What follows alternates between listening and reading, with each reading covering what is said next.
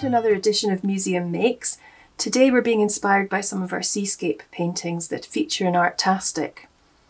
We're going to make a really cute paper boat using an origami technique, and all you need for this to make the basic boat is some paper. Now, I've got some rather nice craft paper here, but you could use any kind of paper you find at home, newspaper, jotter paper, an old magazine. You'll still end up with a beautiful boat which actually might float on some water. So the first step is to fold your paper in half.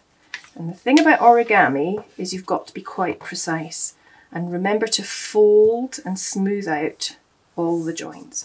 Then we're going to open it back up again and we're going to fold it in half the other way. Now you can see I'm using a rectangle of paper, and that's really important. We don't want square origami paper for this particular technique.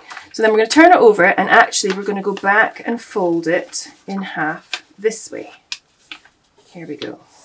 And that's because I want the beautiful pattern side of my paper here to be on the outside of my boat. The next job is we're going to, you can see the centre line, we're going to just fold it both top corners into the centre line. So that's one.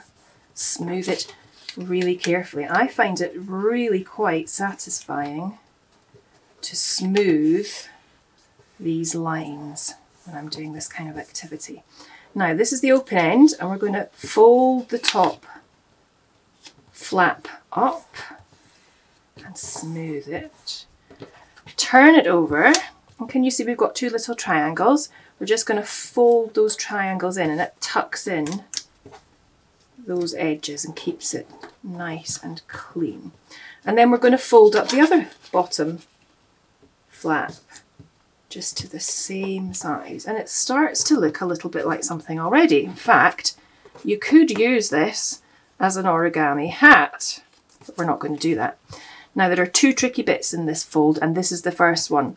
So we have our triangular shape, and what I'm going to do is I'm going to open it up and hold the centre line at each side, and I'm just going to make it into a diamond. So if you watch carefully, there we go. Diamond shaped.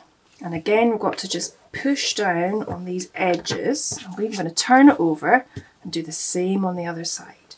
And that's our diamond shape. The next instruction is quite simple. So we're just going to turn it into a triangle again. So fold up the front flap, squash it down. It's getting a little bit more difficult to make it nice and smooth, these folds, because the paper's folded so much. But it still works. And I'll turn it over, and I'm going to do the other side. There we go. So we're back to our triangle shape. This is the second slightly difficult bit. We're going to turn it into a diamond again, but it's the same principle. We're just going to open the middle, hold it with both fingers and thumbs, and we'll pull it open and turn it into a diamond. And again, I'm just going to give it a good old smooth down on both sides. And then let the magic happen. If you look at the very top, if you pinch the top outside corners with your finger and thumbs and pull it open, you start to get your boat shape. And you just have to do a little bit of pulling and tweaking, maybe a little bit of smoothing along that bottom fold, and you can see that you've made a boat. And the thicker your paper that you use, the more likely it will be to sit up.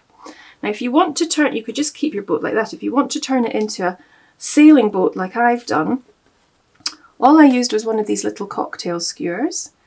And the first thing really is to very gently and carefully, watch your fingers, is to poke it up through the middle and out the top. Now, you could leave it like that if you want, but I thought it would be better to secure it with a little bit of sellotape. So I've just cut some sellotape here, and you can just see inside a little bit of sellotape on the bottom of that cocktail stick. Now the last thing it's going to need is a little flag. So I've just got a little scrap of paper here, I'm going to fold it in half, get my scissors, and I'm going to cut it into a little boat flag shape. I think we'll do a different shape to the other one. Then we need to just get some glue stick, glue, and put glue all over here, making sure that you get it in the very middle, which is going to stick onto the cocktail stick. And then you just wrap that round your cocktail stick, squish it together, and there you go. One paper boat. If you've enjoyed making these cute origami paper boats, perhaps you'd like to make a whole flotilla and turn it into paper boat bunting like we've done here. Go on, have a go. Happy making!